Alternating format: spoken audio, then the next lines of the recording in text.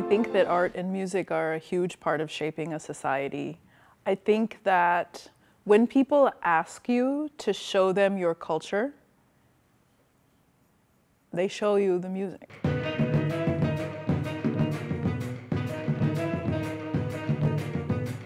They show you the food, the dance.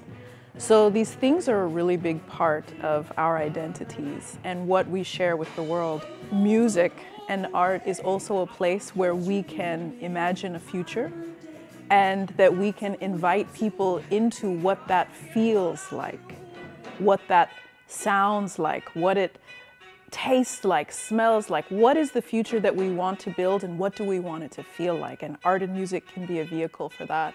This is Movement Live. We bring together immigrant, migrant, and refugee musicians to share our songs and stories. Immigrants are powerful. They come from strong cultures, from ancestral traditions. They are contributors to society, and we need stories and narratives and art practices that support that. For me, Ethio jazz is a perfect place to do that because through my own experience as an immigrant and refugee and also from the practices that I've learned from folks like Gashmulat Wastatke and things like this.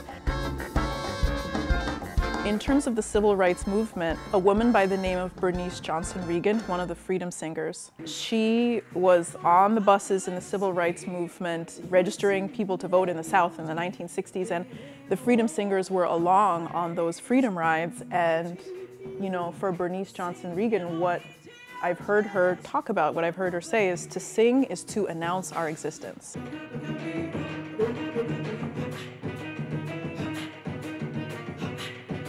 So that is, a space where we're saying we deserve to be heard, and we're going to do it from this place of a wellspring that comes from deep within us.